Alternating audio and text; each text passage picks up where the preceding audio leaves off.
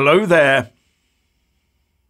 Not only are electric vehicles getting more expensive to run, they might even sink Joe Biden's presidential election chances.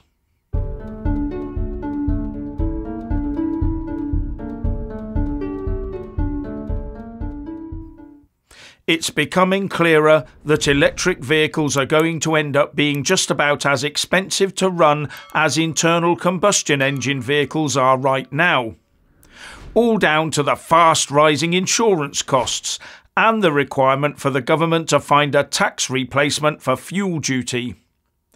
But it's not just in the UK where there's this ongoing ICE-powered car versus EV argument going on. In the US, we see Donald Trump backing ICE cars and Joe Biden going for EVs. And the big issue for US workers is the jobs market. US car workers are worried that when EVs come along, due to their simpler construction, the big auto companies might not need so many workers. I suppose that's down to the green jobs explosion we keep hearing about. I mean, aren't we always being told that the greener we go, the more jobs there will be? Tell that one to the car makers of the US. Although looking at the total unpredictability of wind and solar power, we could see a sudden surge in treadmill parks, where the proles can be ordered to spend an hour of their day trudging out electrical power to fill the EVs of the rich and powerful.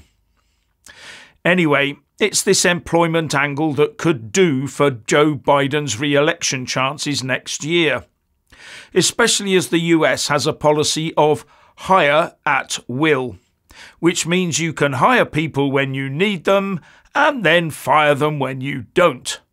Not something we are familiar with in the UK, of course.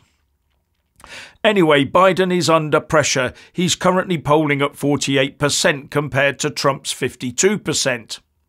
And if people are beginning to realise that the EV industry could rob them of a job, then it could see a surge in support for the Donald. While in the UK, it is independent garages that are worried about their futures. It transpires that there are heavy software costs involved in the repair and maintenance of EVs, presumably because they are the new thing on the block. But then there's the battery costs and the requirement to take on a whole new set of trade qualifications to be able to maintain and repair EVs safely. And this looks to be a challenge, with the IMI, the Institute of the Motor Industry, predicting that on current trends, by 2030 the UK will have a shortage of 15,700 tech-safe EV technicians, when the required number will be 90,000, so we'll be 17.44% short. And 2 years later, by 2032, the problem will be worse, with a need for 111,000 qualified technicians as EV uptake continues, but by then having a shortage of 25,600 tech-safe EV technicians, or 23%. And that is not something that will help to keep the now rising EV insurance rates down, as EVs could then take longer to repair and there will be queues for maintenance too.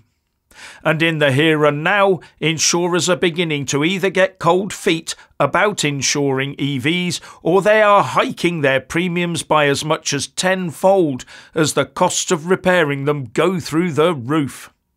The overall average was a 72% increase in premiums.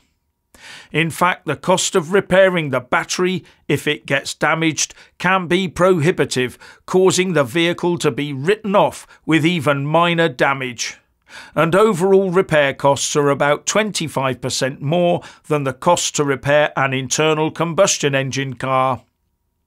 Jonathan Hewitt, the chief executive of Thatcham Research, the motor insurer's automotive research centre, said the challenge is that we have no way of understanding whether the battery has been compromised or damaged in any way.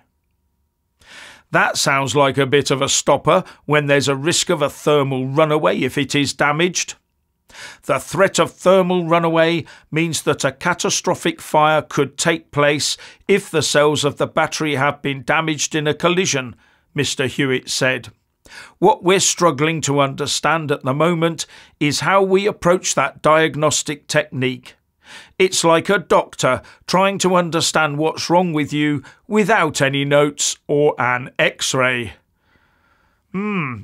So what exactly are these TechSafe technicians being taught to get them round that one then? Poke around a bit and hope for the best. And on the subject of insurance costs, Mr. Hewitt said, "The battery is an extremely expensive component of an electric vehicle, and until we find efficient ways of dealing with it, we have the challenge of high premiums for electric vehicles, which nobody wants." No Sherlock. And then there's the requirement to keep damaged EVs 50 feet away from other vehicles in case it spontaneously combusts. And that takes up repair yard real estate at an alarming rate, which by 2035 will mean insurance companies having to fork out an extra 900 million quid a year for quarantine facilities. Oh, sorry, not the insurance companies, but the insurance premium payers. Now, before moving on, you might not be aware that the Prime Minister Rishi Sunak has just told the House of Commons that UK intelligence agencies believe that it was a rocket from within the Gaza Strip that struck the hospital last week and not one fired from Israel. He also announced 20 million quid in aid to Gaza, as well as saying, "Hateful extremism has no place in our society. Calls for jihad and for Muslim armies to rise up are not only a threat to the Jewish community, but also a threat to our democratic values." Please tell that to Sadiq Khan and his Met Police. Richard. According to an article in the Daily Wire, 57.5% of a certain demographic in America think Hamas was justified in their attacks on Israel as part of their struggle for a Palestinian state, which is, in reality, 57.5% of that demographic supporting Hamas's actions against innocent women and children. Well, it's a good job we don't have, well, such demographical sympathies replicated here in Britain, or else we would have a real problem on our hands, wouldn't we? And in other news, the Daily Mail reports Kate Blanchett is blasted by Cornish villagers over non-stop drilling and banging at her £1.6 million beachside cottage as builders renovate her home on Hollywood-on-Sea. I would say this is totally unimportant news. Total drivel when the world is teetering on the brink of World War III. However, I have to say Kate Blanchett was pretty amazing in Lord of the Rings, and therefore, it's a load of pointless rubbish. But this is the bread and circuses the establishment is throwing at us, and to be expected. But hang on, oh wait, what's this incredibly important piece of news in the Daily Mirror? ITV Dancing on Ice favourites among 3 stars quitting the show. Dancing on Ice announced fan favourite professional skater Matt Evers is among 3 stars leaving the ITV programme.